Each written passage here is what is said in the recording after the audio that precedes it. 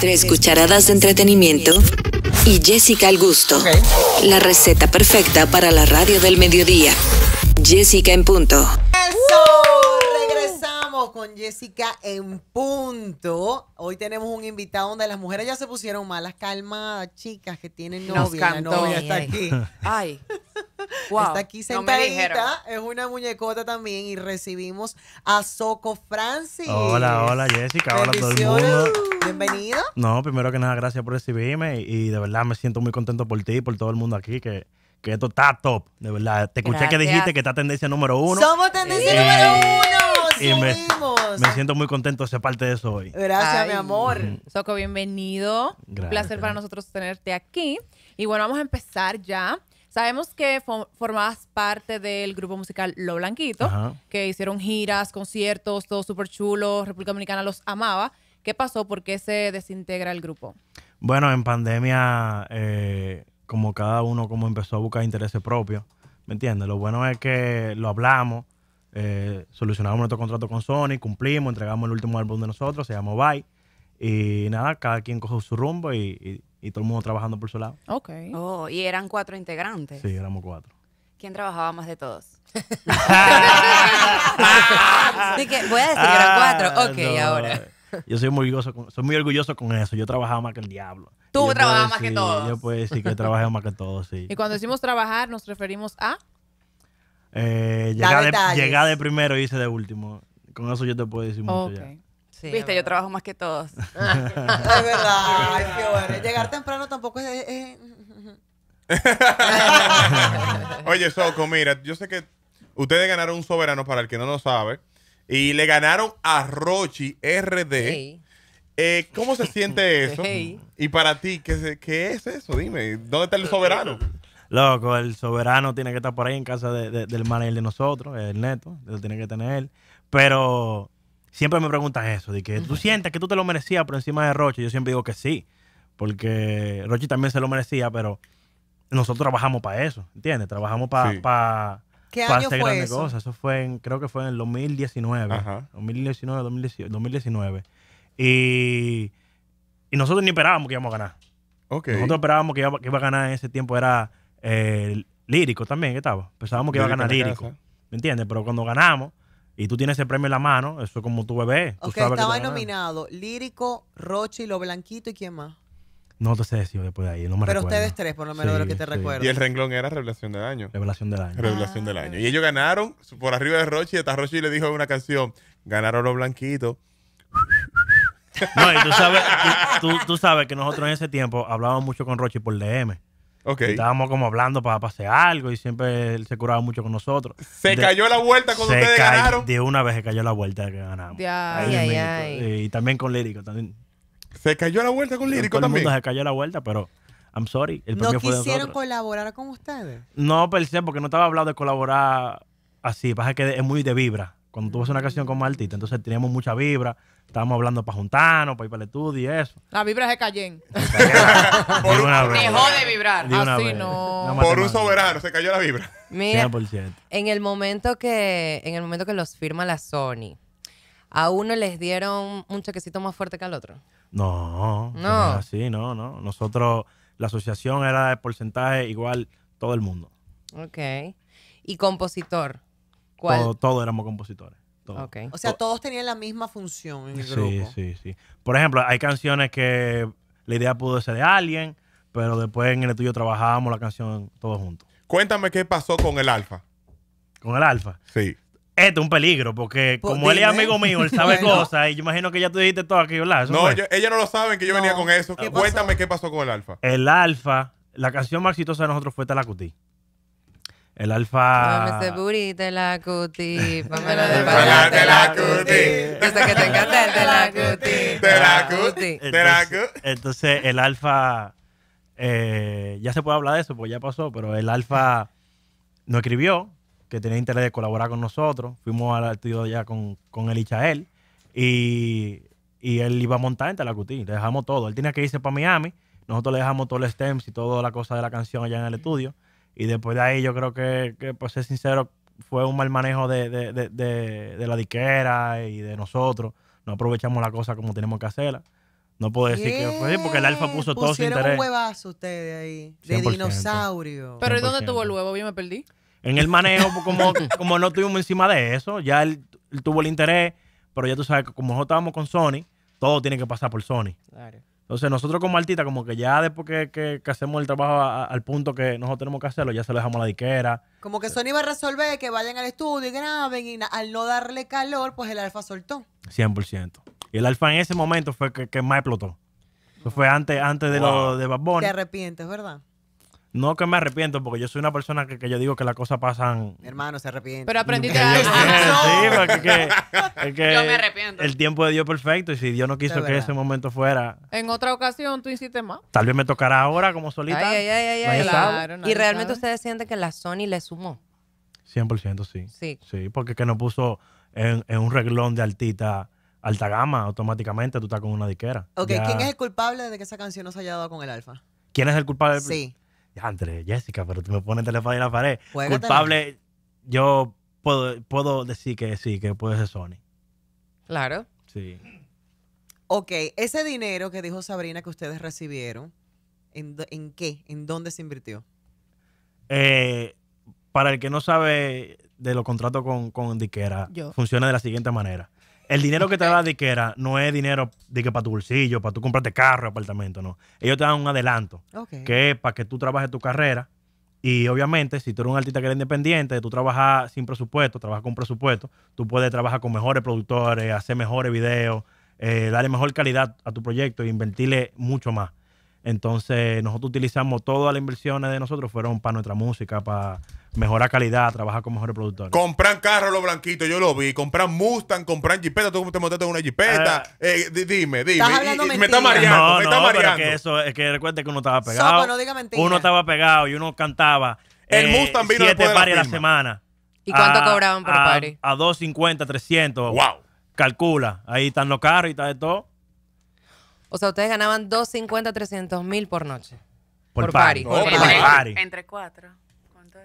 Como 50, que son unos ¿está bien? chamaquitos, son muchísimo Está dinero. bien. Una Claro, semana claro. de Y a veces para montarse. Y a veces cantaban en una boda y tenían que salir huyendo para una 15 en Barahona. Sí. Ay, Eso era una vida de ruling, de verdad. Lo mejor que hay son los parties privados. Eso es lo mejor que hay. Lo mejor Ok. pagado. Bueno, mira lo que vamos a hacer. Te vamos a dejar descansar de las preguntas maliciosas. Tus preguntas informativas, pero vamos a relajar un poquito contigo. ¿Tú cuántos años tienes? Yo tengo 29 años. Sí. ¿Por qué tú miras a Bryan? Para pedir ¿Por permiso. qué tú miras a Bryan como que? Para pedir permiso. Canción de dinámica. Vamos a cherchar contigo. Que tú te acuerdes cuando tenías 10, 12. Ok. Canta un ching. Así de niño. Sí.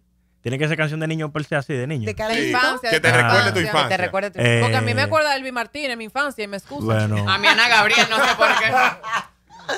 en el colegio a mí me echaban mucho boche y me mandaban a acotar así siempre, como que me decían de que la lechuza hace... A veces se la cantamos a Fiorella, sí. ¿Es verdad? Mira, y una canción de despecho. Estoy tocando fondo, me duele estar sin ti. Dios. Esa. La amo. Lo careo, que la canto siempre. Quiero llorar ahora. Una canción para los haters. Y sigo contando, pero no con pana, contando papeletas a la clara. Siempre confío en mi música y mi dinero, ya no ando en sentimientos. ¡Ey! Y una canción de tu artista favorito. Micro TDH. Ay, micro es durísimo. duro, micro es duro. Tengo el cora negro mate. Fuiste tú que lo pintaste. Esa es buenísima. Diantre, sí. Esa canción es muy dura. Micro TDH. Sony, hay talento aquí. Una canción que aún no haya sacado. Ok. Mojadita, esta bella que era mano se me quita. Trato de pensarte en ropa, pero no puedo. Si eres fuego, pues me quemo. Y si tú te pegas, pues entonces me pego. Y si me niegas, pues entonces te niego. ¡Ey! Dura. ¡Ey! Canción de momento hot. ¡Ey! ¿Tú sabes lo que es esto? Vaya? Se te nota en la cara que tú eres adicta, pero al desacato. Ponte clara, mami, que lo que está tan buena que ya ni me aguanto. Deja el misterio. ¡Ey! Es que yo soy fanático de esas canciones. Es que vivimos casi juntos todo el tiempo. Y escuchamos. Él no me deja a mí poner Bluetooth. A mí él no me deja poner Bluetooth. Es él que pone Bluetooth. Que mira, yo ando en mi diligencia siempre. La gente siempre se puede quejar a todo el mundo. Si yo ando en un coro y hay una bocina, yo me voy a conectar y lo primero que voy a poner es música mía. Tú eres un joseador de verdad. Tú eres un abusador que se pueden quejar todo lo que quieran. Yo lo voy a poner en mi canción. Escúchenme. Claro. No, pero me gusta porque me la sé todita. Ok, pues una canción para tu ex. Para mi ex. Yo le escribí una canción a una ex, como estaba en los Blanquitos. Decía... ¿Y ahora? Te regalo mis días, semanas y meses. Poco para lo que... No, muy dura. Ellos tenían canciones muy duras. Tienen canciones muy duras. Una canción para bañarte. ¿Cómo que dice esa canción? Sábado de salsa, domingo de dembow. Como un flow. Este Dylan Baby. Sábado de salsa, domingo de dembow. Y guau. Claro. Ok, vamos a pedir que ustedes se callen para escucharle la hermosa voz a Soco. Gracias. Ok, excúsenme, que me emocioné a cantar, Dios mío. No, ya... Tú y yo deberíamos un dúo tú y yo, entonces ya, porque ya te sabes toda la canción. Ya los Blanquitos ya no están, Mira, ya ahora los olores. Oye, que lo que, Bryan, yo ahora mismo no tengo doble voz. Sería una dinámica bacana de que tú sabes, de que tú, porque si Malví lo hizo con el alfa, ¿por qué tú no lo puedes hacer conmigo? Bryan es muy grande para hacer doble voz. Tú lo puedes poner abajo la tarima y va a sobresalir. Tú sabes que una vez yo le invité a él a un concierto que me invitaron a cantar, yo le abría a Sech. Y a Jay Cortés. Y a Jay Cortés en Punta Cana. Y le digo, Bryan, vamos a hacer una dinámica que tú vas a salir y vas a estar conmigo en tarima. El loco lo que hizo fue quitarme el micrófono. A mí me dieron un tiempo exacto de cantar y el loco me quitó el micrófono y me quitó como 2 minutos. Yo tuve que cortar una canción. Y yo le dije, aquí se va a hacer lo que yo diga, una bullita. Todo el mundo. Oye, el productor del evento anual me dijo a mí, te la comiste. Y la productora desde abajo nomás se dice, sáquenlo. Y yo me robé 2 minutos del concierto de eso. Sech y Jay Cortés, eso sí lo conocí. Wow, qué duro, manito. Mira, cántanos tu primera canción. Mi primera canción. Conseguí el momento a solas, te quito la ropa, acaricio tu cuerpo, te lo como entero. ¡Ay, la radio! Ay. Una canción. Dale. Una canción que te represente ahora mismo. Que me representa ahora mismo. Es que todas mis canciones me representan, déjame ver. Dime una, Josué, dime una. Cómplice. Tú y yo somos cómplices del delito que vamos a cometer. Pon en modo avión tu cel, que es mejor si nadie lo llega a saber. Y yo dejé mi huella en tu cuerpo, no lo miento, sabiendo que en verdad que seremos cómplices del crimen cometido en el cuarto de hotel. ¡Uy, qué romántico! La canción más famosa de los Blanquitos. Muéveme ese burrito en la cuti, pónmelo de espalda, te la cuti. Yo sé que te encanta el te la cuti, te la cu. Esta es la más pegada. Dura. Sí. Mira, yo tengo una historia, no sé, me dijeron por ahí, que te la cuti nació del hermano de Beto. 100%, sí. Eso es muy lindo, cuéntalo. El hermano de Beto tiene síndrome de Down. Entonces, él es una persona muy, muy activa, muy feliz. Normalmente los que tienen esa condición son así. Son felices al 100 todo el tiempo. Entonces, Carlito, cuando tú le pones una música con mucha percusión, o sea, reggaetón, dembow, lo que sea, él se para y baila. Y él, desde chiquito, dice, te la cuti. Y nadie sabe lo que significa, pero es algo que él lo dice cuando baila y canta. Y entonces Beto llegó con esa idea al estudio, dijo, esto es algo muy personal en mi familia y tiene mucha energía y yo creo que eso lo podemos transmitir a la gente y funcionó 100%. Qué duro. ¿Y por qué no publicas mucho a tu novia? Muy bonita la historia ahora. Y ahora. No, mira, yo soy de la persona que creo que las relaciones tienen que ser, se tienen que respetar y tienen que ser privadas. ¿Entiendes? El día que ella quiera que yo la postee, que ella diga, yo quiero que tú me postees o vamos a tener una foto para esto o lo otro, yo lo haré. Pero yo creo que yo respeto tanto mi relación con ella y la quiero tanto que yo prefiero mantenerlo así como estamos. ¿Cuándo se casa Soco? ¿Cuándo se casa Soco? Cuando te cases tú, el mismo tiempo. El mismo día. El mismo día. Hacemos la boda juntos. Hacemos una doble boda. Soco, vamos a jugar, coger, cazar o eliminar. Tú sabes lo que hace juego, ¿verdad? Sí, yo te doy 3 nombres y tú me dices a quién coges, con quién te casas y a quién eliminas. Dale. Empiezo yo. Liam, Choli y Beto.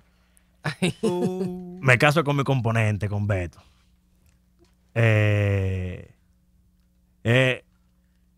¿Tomas espérate. a quién? ¿A quién tomas?